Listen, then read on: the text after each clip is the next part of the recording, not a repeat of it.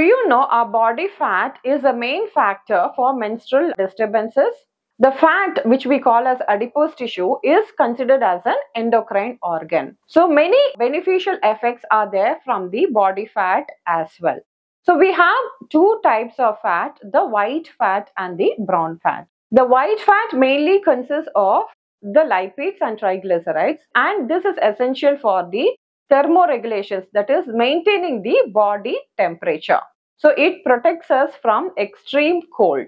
Whereas the brown fat is mainly essential for the production of the hormones like estrogen, androgens, insulin, and also the sex hormone binding globulin. So a woman, if she has excess body weight, that is if her body mass index is more than 25, there will be quite a lot of derangement in the hormone secretions from the brain, and as a result she will not be able to get her regular menstrual cycle.